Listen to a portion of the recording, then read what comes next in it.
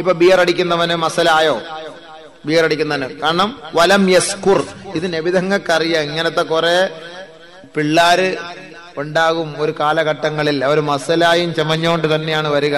അപ്പൊ അവർ ഈ പറയും. അപ്പൊ അതുകൊണ്ട് നബി തങ്ങൾക്ക് മനസ്സിലായി. അള്ളാന്റെ റസൂൽ നേരത്തെ പറഞ്ഞു, മൻ ശരീബൽ ഖംറ വലം യസ്കുർ, മദ്യപിച്ചിട്ട് മതോന്മത്തനാകാത്തവന്റെ 40 ദിവസം അള്ളാഹ് തിരിഞ്ഞു പോലും നോക്കൂല. അള്ളാഹ് തിരിഞ്ഞു നോക്കൂല എന്ന് പറഞ്ഞാൽ നമ്മുടെ അവസ്ഥ എന്താ? ഇപ്പൊ അള്ളാന്റെ കാരുണ്യം ഉള്ളതുകൊണ്ടാണ് നമ്മളൊക്കെ ഇങ്ങനെ ഇരിക്കുന്നത്, അല്ലേ? അള്ളാഹുവിന്റെ കാരുണ്യം ഇല്ല എന്ന് പറയാൻ പറ്റും നമുക്ക്? പടച്ചവൻ നമുക്ക് കരുണ ചൊരിഞ്ഞത് കൊണ്ടാണ് നമ്മൾ ഇങ്ങനെ ഈ ഒരു കോലത്തിൽ ഇരിക്കുന്നത്. അല്പസമയം കാരുണ്യം അള്ളാഹ് ജപ്പാനി എടുത്തു മാറ്റി. അള്ളാഹ് എന്തായി? ആ കാരുണ്യം അങ്ങോട്ട് പോയപ്പോൾ തീർന്നു അവിടുത്തെ അവസ്ഥ. ഇപ്പൊ നമുക്കുള്ള കാരുണ്യം ചൊരിഞ്ഞുകൊണ്ടിരിക്കുന്നതുകൊണ്ടാണ് നമ്മൾ ഈ ഒരു കോലത്തിൽ, ഈ അവസ്ഥയിൽ നമ്മുടെ കുടുംബജീവിതവും നമ്മുടെ വീടും നമ്മുടെ നാടും ഒക്കെ റാഹത്തായിട്ട് പോകുന്നത്. ചെറിയൊരു അതാബ് അള്ളാഹ് കാരുണ്യം എടുത്തു കളഞ്ഞ എന്തായിരിക്കും അവസ്ഥ? നഅൂദു ബില്ലാഹ്, അള്ളാഹ് കാക്കട്ടെ.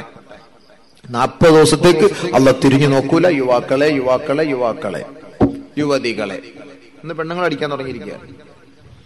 നമുക്ക് പണ്ടൊക്കെ ഒരു നാണക്കട, ഇപ്പൊ അതൊന്നുമല്ല. ഇപ്പൊ സംഭവം ഔത്തുങ്ങളും അടിക്കാൻ തുടങ്ങിയ. തൊടുപുഴയിൽ അടുത്ത സമയത്ത് പ്രസംഗിക്കാൻ പോയി വിനീതൻ.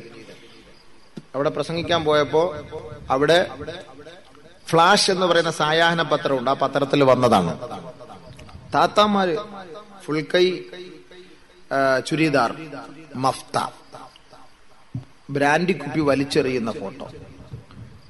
എന്നിങ്ങനെയാണ് അന്വേഷിച്ചപ്പോ തൊടുപുഴയിൽ എഞ്ചിനീയറിംഗ് കോളേജ് ഉണ്ട്. അവിടെ ഹോസ്റ്റലില് ഒരാള് സ്ഥിരമായിട്ട് ഈ കടയുടെ ബാക്കില് കുറെ കുപ്പി ഇങ്ങനെ കിടക്കുന്നു. ഇത് ഒരാൾ വാച്ച് ചെയ്ത് നോക്കി നിന്നു.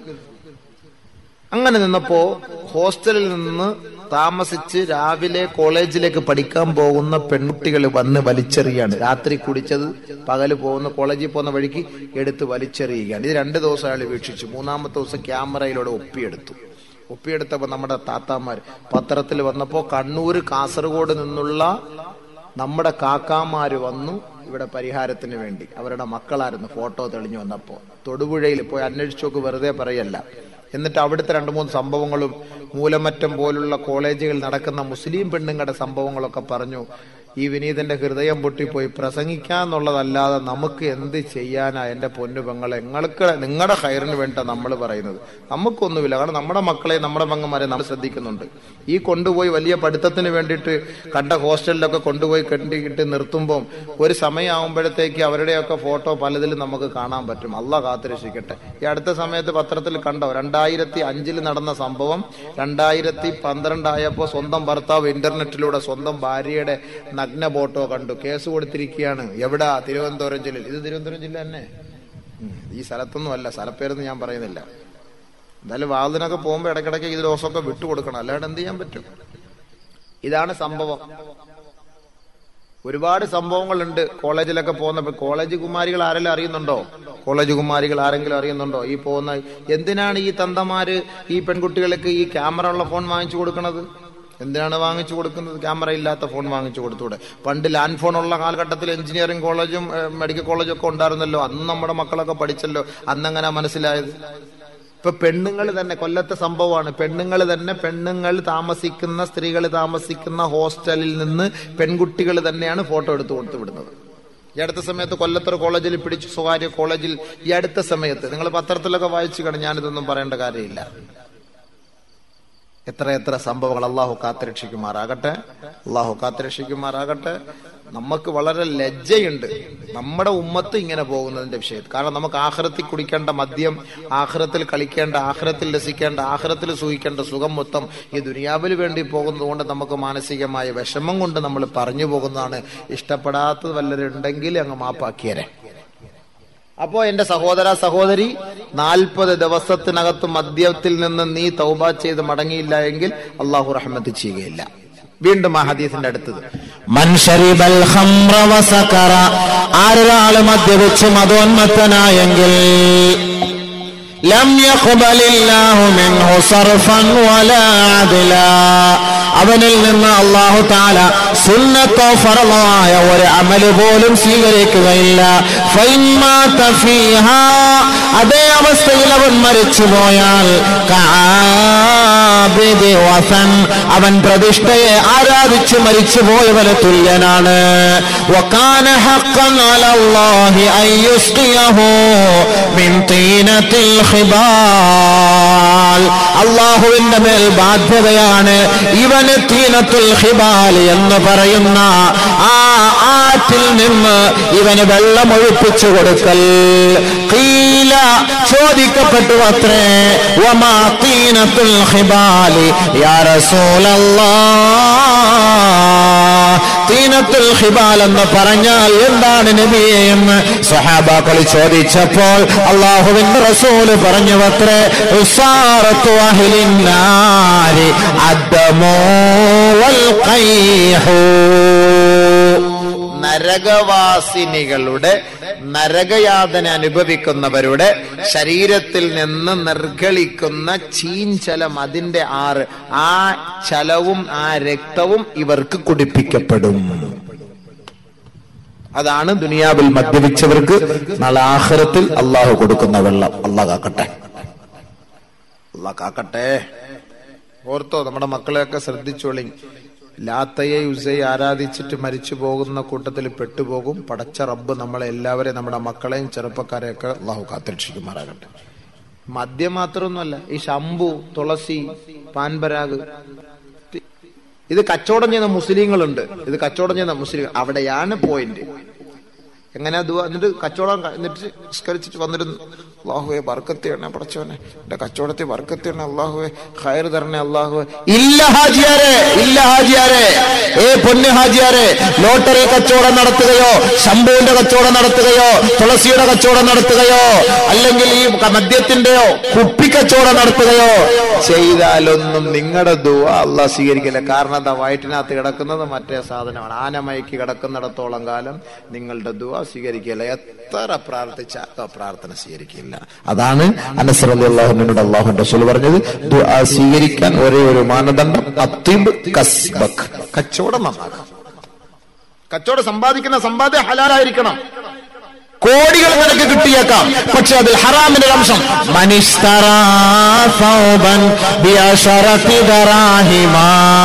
ഒരാള് 10 ദിർഹം കൊണ്ട് ഒരു വസ്ത്രം വാങ്ങി എന്നിരിക്കട്ടെ, പക്ഷെ ആ 10 ദിർഹം കൊണ്ട് വാങ്ങിയ ആ വസ്ത്രത്തിൽ ഒരു ദിർഹം ഹറാമിന്റെ ദിർഹമുണ്ടെങ്കിൽ ആ വസ്ത്രം ഹറാമാണ്. ആ വസ്ത്രം ധരിച്ചുകൊണ്ട് ദുആ ചെയ്താൽ ആ ദുആ സ്വീകരിക്കുകയില്ല.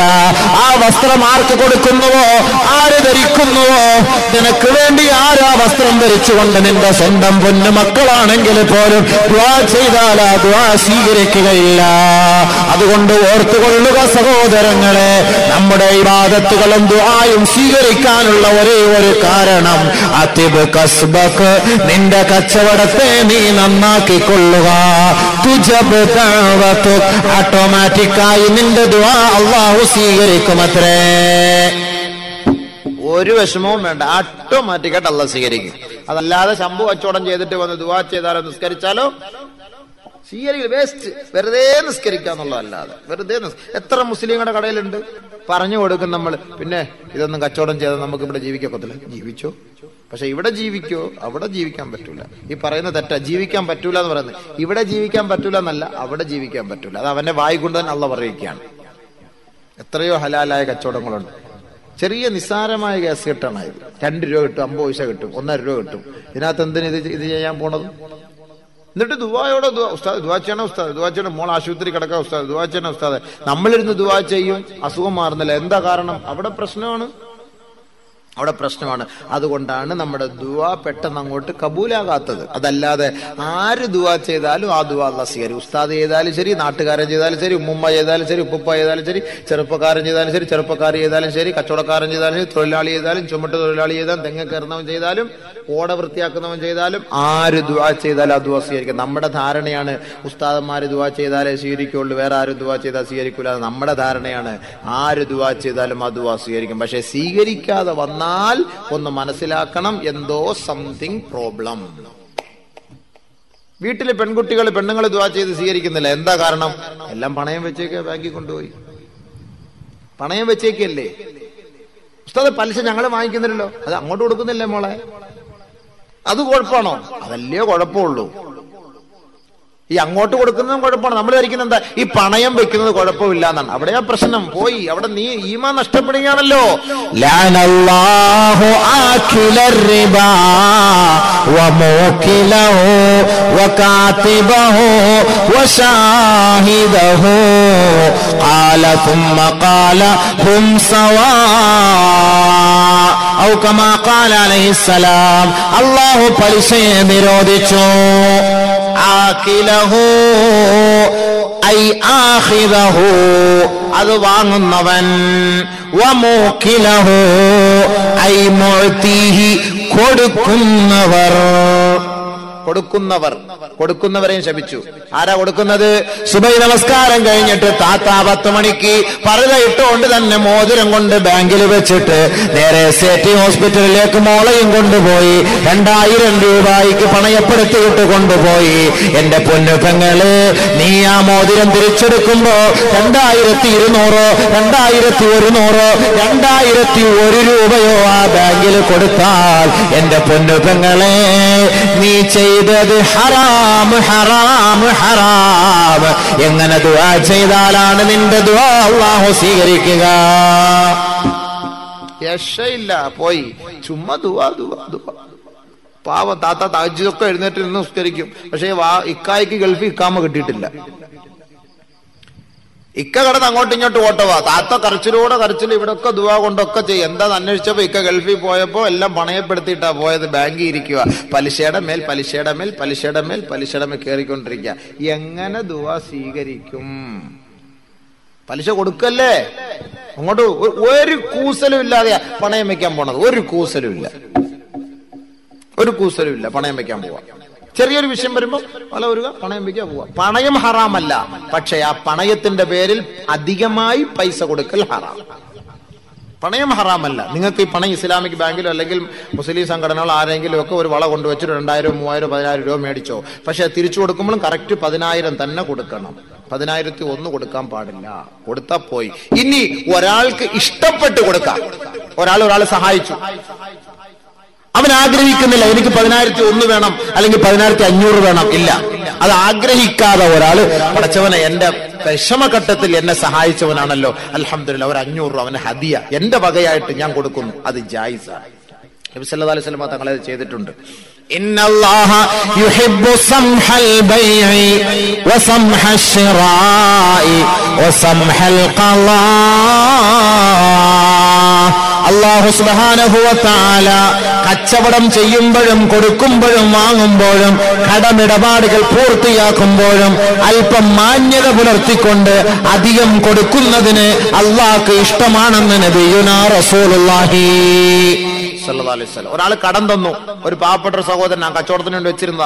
നമ്മുടെ ഒരു ആവശ്യം പറഞ്ഞപ്പോ അയാൾ എന്ത് ചെയ്ത് എടുത്തു തന്നു, ഒരു 50000 രൂപ തന്നു. നമ്മുടെ ആവശ്യം എല്ലാം കഴിഞ്ഞു, അൽഹംദുലില്ലാഹ്, പണം വന്നു, ഇക്കടെ പൈസ ഗൾഫിൽ നിന്ന് വന്നു, നമ്മൾ തിരിച്ചു കൊടുത്തു. പക്ഷെ അത്രയും സമയം അയാൾ കച്ചവടം ചെയ്ത് കാശ് ഉണ്ടാക്കിയേനെ, ഒരു 12,000 രൂപ ഉണ്ടാക്കിയേനെ. പക്ഷെ അത് ഉണ്ടാക്കാൻ നമുക്ക് തന്നു. ഒരു മാന്യത എന്ന നിലയിൽ ഒരു 500 രൂപയും കൂടെ അധികത്തിൽ ഇക്ക, ഇത് ഒന്നുമല്ല മറ്റൊന്നും കരുതി ചെയ്ത് അദ്ദേഹം ആഗ്രഹിക്കുന്നില്ല. ഒരു മാന്യത എന്ന നിലയിൽ നിനക്കങ്ങനെ ചെയ്യൽ അത് അനുവദനീയമാണ്. നബി സല്ലല്ലാഹു അലൈഹി വസല്ലം തങ്ങൾ പറഞ്ഞ ഹദീസാണ്. സാധനം വാങ്ങാൻ കടയിൽ പോയി, സാധനം വാങ്ങി 1 മീറ്റർ തുണി കറക്റ്റ് ഇവിടെ വരച്ചു വെച്ചിട്ടുണ്ട് ഡെസ്കിന്റെ പുറത്ത്. അത് കറക്റ്റ് നോക്കി അളന്നേ തരുള്ളൂ. ഒരല്പം ഒരു ഇച്ചിരി കൂടെ മുന്നോട്ട്, അത് മോലാളി വഴക്ക് പറയും. ഒരു കടയിൽ കയറി കാപ്പി കുടിച്ച് 101 രൂപ ആയി. 1 രൂപ കുറയ്ക്കാൻ തയ്യാറായില്ല. ചില്ലറ ഇല്ലായിരുന്നു. 200 രൂപ കൊടുത്ത് 99 രൂപ തിരിച്ചു തന്നു. എന്റെ പടച്ചവന്, കറക്റ്റ് അങ്ങനെയാണ്. അത് മോലാളി ശരിയാണ്. അത് നബി സല്ലല്ലാഹു അലൈഹി വസല്ലം പറഞ്ഞു, വാങ്ങുമ്പോഴും കൊടുക്കുമ്പോഴും അതിൽ ഇത്തിരി മാന്യത കാണിക്ക്, ഇത്തിരി ഉദാരത കാണിക്ക്, അല്പം കൂടെ അധികത്തിൽ കൊട്. ഇത് അല്ലാഹുക്ക് ഇഷ്ടമാണ്. അത് വേറെ. പക്ഷെ ഒരാൾ ആഗ്രഹിക്കാൻ പാടില്ല. ഇപ്പൊ ചില ഇസ്ലാമിക് ബാങ്ക് ഞങ്ങളിവിടെ പൈസ കടം കൊടുക്കുന്നുണ്ടെന്നൊക്കെ പറഞ്ഞ് ബോർഡൊക്കെ വെച്ചിട്ട് ആളുകൾ വന്ന് പൈസ കടം വാങ്ങിക്കൊണ്ടു പോകും. തിരിച്ചു വരുമ്പം അവരടുത്ത് പറയും, പിന്നെ നമ്മള് ഈ ബാങ്ക് കൊണ്ടുള്ള ഉദ്ദേശമേ സാധു പെൺകുട്ടികളെയൊക്കെ കെട്ടിച്ചൊക്കെ വിടും, പിന്നെ അതുപോലെ എന്തെങ്കിലുമൊക്കെ, പിന്നെ നമ്മളൊക്കെ നിങ്ങളെ പോലൊക്കെ സഹായിക്കും. പക്ഷെ ഞങ്ങളൊന്നും ചോദിക്കുന്നില്ല, നിങ്ങൾക്ക് എന്ത് ചെയ്യാം, എന്തെങ്കിലുമൊക്കെ വേണമെങ്കിൽ ഇതിനു വേണ്ടി ചെയ്യാം, പിന്നെ ചെയ്യാതെ ഇരിക്കാം, അത് നിങ്ങളുടെ ഇഷ്ടം എന്ന് പറയാൻ പാടില്ല. ചിലർ അങ്ങനെ പറയും. അപ്പൊ അങ്ങനെ പറയുമ്പോ ഇവർക്കൊരു എന്തായാലും കാക്ക പറഞ്ഞില്ല, ഇനി നാളെയും കൊണ്ട് വള കൊണ്ട് വെക്കാനുള്ളതല്ലേ എന്ന് പറഞ്ഞൊരു 10, 50, 100 രൂപ കൊടുക്കും. അത് തെറ്റ്. ആരും ചോദിക്കുകയോ ആഗ്രഹിക്കുകയോ ചെയ്യാതെ ഒരാൾക്ക് നമ്മൾ കൊടുക്കുന്നുവെങ്കിൽ അത് ജായിസ്, അത് അനുവദനീയം. അതല്ല എങ്കിൽ അത് അനുവദനീയമല്ല. അതല്പം അങ്ങോട്ട് ചെയ്യലൊരു രസമാണ്, ഒരു റാഹത്ത്. നബിതങ്ങൾ അങ്ങനെ ചെയ്തിരുന്നു. അള്ളാഹു അതിന് തൗഫീക്ക് നൽകുമാറാകട്ടെ.